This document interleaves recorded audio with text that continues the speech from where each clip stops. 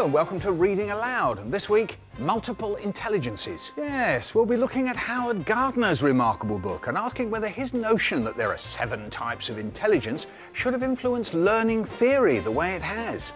Well, you can clear off now so I can say what's coming up in the rest of the programme. The book that sparked a tense school vote on asylum seekers. More on intelligence. Just what is it? Intelligence is using one's brains. And author Babette Cole on the magic of reading. It's like Alice going through the looking glass. All I can say is, see you there. Handsworth wakes, but Handsworth never sleeps, and Soho Road is where the heart beats. The opening lines of one of Benjamin Zephaniah's most famous poems. And Benjamin was brought up just a few miles from this store in Birmingham, and now his second novel, Refugee Boy, is inspiring teachers and classes all over the country. The book tells the harrowing story of a father and son forced to flee Ethiopia while the country was in the middle of a bloody civil war. What kind of man are you? Alam's father shuddered with fear. His voice trembled as he replied, I am an African. Alam looked on terrified as the soldier shot a number of bullets into the floor. Turning back to Alan's father, he dropped his voice and said, leave Ethiopia or die. It's a striking story that's had pupils at Stuart Bathurst School in Wednesbury gripped for several weeks. The Year 7 class have been researching asylum issues, role-playing, carrying out internet research and, of course, reading the book. They've reached the passage where the boy Alam and his father are facing extradition. We're now going to have a look at some of the facts surrounding refugees and asylum seekers. A lot of the students came to the lesson with a lot of preconceptions about what refugees were and what asylum seekers were. And when they looked at the statistics, they saw that on the grand scale of things, England takes in very few asylum seekers. And it was important for them to have an informed view. Imagine how difficult it must have been for Mr. Kalo to let his son know that his mother was found hacked to death. There was a thud, and everyone in the courtroom turned to see what it was. Alam had collapsed in his seat and fallen forward. OK, that's all I want to read you for now. Anybody like to raise their hand and tell me why you think Alam reacted in that way? Michaela? Because he was shocked to find out that his mum had died in that way. Good, he hadn't been told the details of how his mother had died.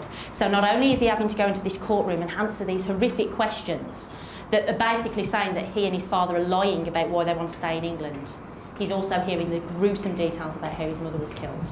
Now, you had a debate in the class. Can you tell me how that worked? The debate was about whether Alam should be allowed to stay in the country or whether he should go back to his homeland with his father. If he goes back to his own country, then there'll be memories of his mum and when he's died there. We're a rich country and they're poor and stuff. There's already jobless people here. They don't. We don't just give them everything. Yeah, they do. Stacey marshalled the arguments on the whiteboard. You can't go back because you wouldn't be accepted in any of the countries. Then she divided the class into opposing sides.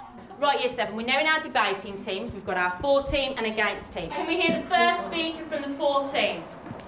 If Alam returns, he faces death, just like his mother, and no one, especially a child, deserves to be sent to their death. People deserve to come to this country if they are tortured and threatened, not if they think we are a soft country and that they will get money out of us. If Alam went back, he could get locked up, killed or tortured. Refugees might have good reasons to come here, but they're still taking what's rightfully ours. We shouldn't be selfish and give what we've got, like, spare to them. In all the foreign people come, there will be no jobs left for the English people who was brought up here. It all got quite heated as the class abandoned their scripts and threw themselves into the debate. Alam should be made to go back home with his father in his own country. The outcome of the debate was 11 to 12 for Alam to go back to his homeland with his father. They obviously went against what, as a teacher, I would have hoped they would have voted. But that was such a good thing about the book because it was real. The students did engage with it. They had honest feelings about it. Any children in your own school who are refugees? Yes, we have 2 students who've joined us very recently, actually.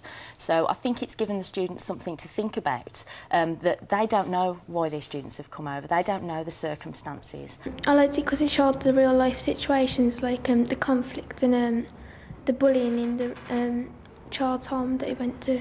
I liked how there was conflict fact about his mother was a different race to his father, and how he had to come to England and it was hard for him because it wasn't his fault. I didn't really like it that much because it's not like a book that interests me, because I don't like books like where like wars happen and that. I like Harry Potter books and that.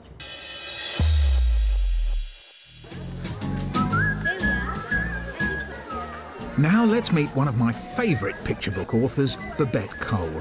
She's illustrated and written over 70 books, including The Sprog Owner's Manual, The Smelly Book and The Trouble with Mum.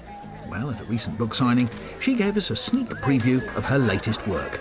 It's called That's Why, and it'll be coming out next year, and it's about why we were born. It's I just sort of came to the conclusion that so many children didn't really have any hope, or didn't think they had any hope, and this gives people hope. There you go, Grandma. It is a bit miserable in the beginning, but it livens up a bit when a rather fat little all-singing, all-dancing stallion comes whacking through the council house window. The characters in my books come from all walks of life. I just keep my eyes open. Sometimes they are based on people I know, especially the way they look. So just be careful, don't rub me up the wrong way or you might end up as a villain. Okay? Is it a good one? Oh, yes, that's a good one. I think it's important to read anything you can, but unless you sow that seed very early on with picture books, you won't give the child the habit of reading. This is what's going wrong. Reading is a great pleasure, and it's like no other experience that anybody can ever have. It's like going through a door in your head, that magic wonderland. It's like Alice going through the looking glass. All I can say is see you there, if you're lucky enough to come.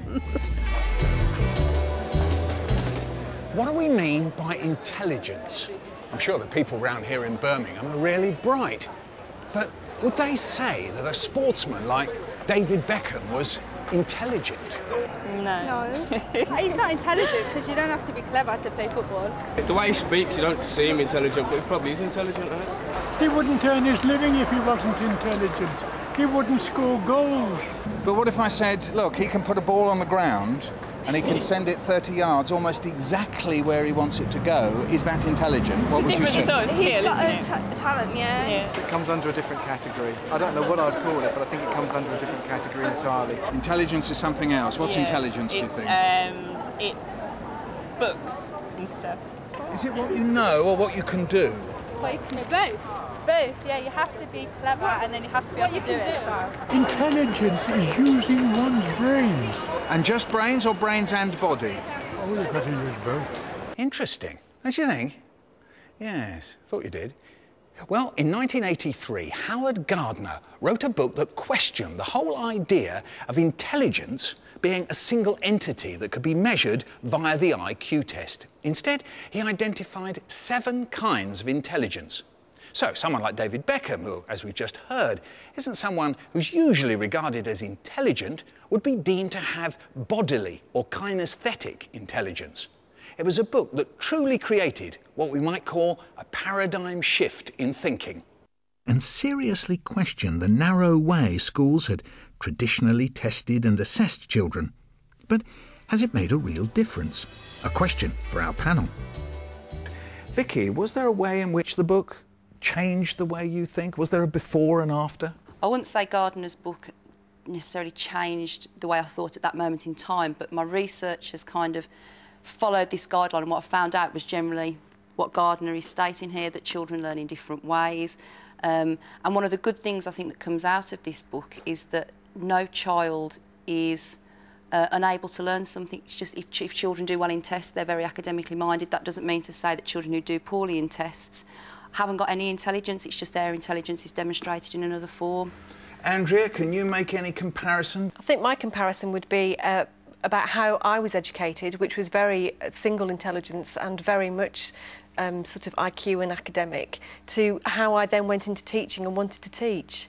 There was some sort of revelation, I think, when I was doing my degree about that wasn't the way it should have happened, and that's not the way that I would have learnt best, and therefore changed my practice when I went into teaching. And I think, in a way, what Howard Gardner has done, and I think he almost admits this himself, is he's sort of described and picked up on existing, what you might say is effective liberal practice, and celebrated that, and called it a theory with multiple intelligences. Well, I tell you what, let's test ourselves, shall we? Let's see whether we can remember his 7 intelligences. We've got the logical, mathematical. He kicks off with that, saying that it's not really a hierarchy, but he will mention that one first, and that's the one that, you know, if you pass all your exams, you're quite good at. And linguistic, which is the other sort of traditional one. So it's basically, you know, maths and English, logico-mathematic, and linguistic, which is the English sort of language one. The spatial one is for the engineers and surgeons and that. Musical, that would be Mozart, wouldn't it? Definitely. Interpersonal and intrapersonal. I suppose interpersonal, well, that's what we're doing now, isn't it? Yeah, and then intrapersonal is when you just think about yourself and you reflect upon.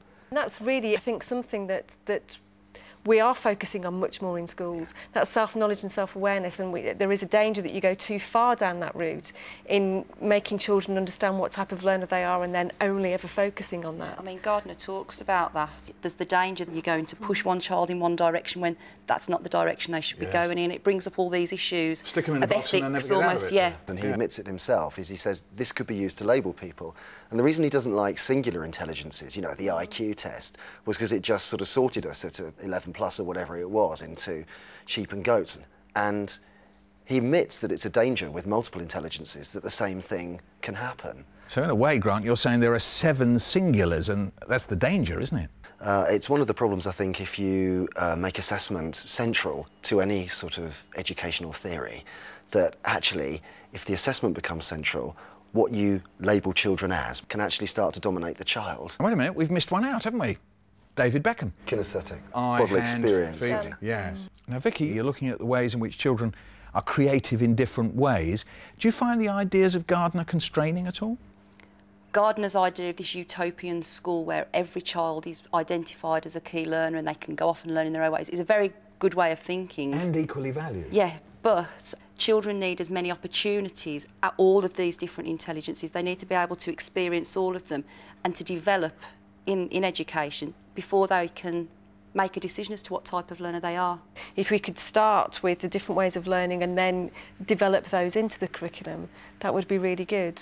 But the testing system definitely puts constraints on it because you're constantly thinking, well, this is fantastic and they're really enjoying it, but you've actually now you've got to sit down and you've got to do this and you've got to do that in order to sort of, you know, to meet the coursework requirements. So the assessment regime is actually dictating back to the curriculum. Back to those 2 intelligences that were prioritised hundreds of years ago. Assessment is one major issue, but also it's the outside agencies such as Ofsted that cause panic amongst the schools because in theory this sounds excellent and it's something that everybody I think would like to approach, but all of these different intelligences do not involve children sitting at a desk quietly reading a textbook or getting on with a worksheet. They would involve the children moving around, lots of discussion, lots of a very busy atmosphere. And that is something that Ofsted have previously come crashing down on people for. You know, there's no calm atmosphere there. And I think teachers at the moment are still a little bit nervous of setting their children free. Well, after all that, I feel like a drink. You know, my favourite quote about intelligence comes from someone called La Rochefoucauld, who said, "The height of intelligence is to conceal it." Well, that's it for now. See you next time. Cheers.